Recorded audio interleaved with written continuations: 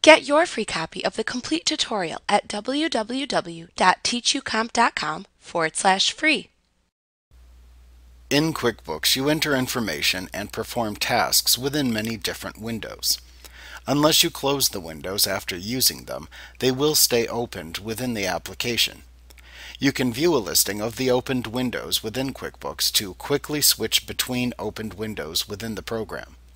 This listing is called the Open Windows list. This feature allows you to easily switch between opened windows without having to open and close them repeatedly while working.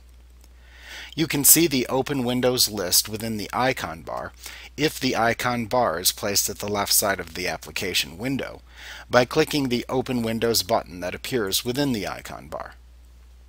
The section at the top of the icon bar will then display the names of any opened windows. You can then simply click on the name of the window within the list to toggle between them.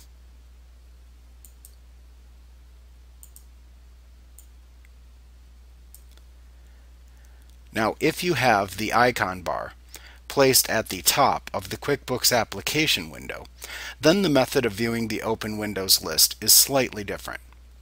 In this case, you can toggle the display of the Open Windows list on and off by selecting View from the menu bar and then choosing the Open Window List command. Doing this will show and hide a pane at the left side of the screen which shows the windows opened within the program. You can click on the name of a window shown in the list to bring that screen to the foreground of the stack of open windows within QuickBooks.